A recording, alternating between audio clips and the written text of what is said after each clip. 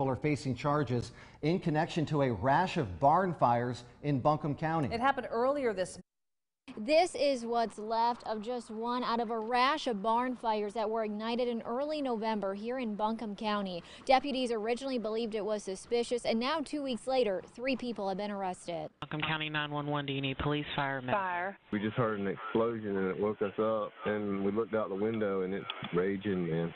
Oh God. It's going to be gone by the time you guys get here. There is a barn across from my house that just exploded into flames. Those are the first calls seeking help from the flames that led to destruction. 20-year-old Anthony Boyd, 21-year-old Blake Williams, and 26-year-old Ashley Deborah Neal have been charged with setting 5 barns on fire in the Lester and Sandy Mush areas on November 3rd. It has been a major blow to farmers in that area who are using these barns to store hay for the winter months. Their way of living just burning before their face, right?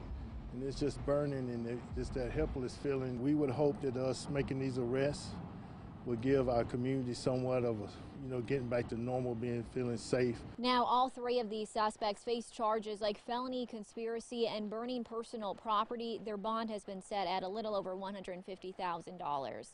In Buncombe County, Melanie Palmer, 7 News.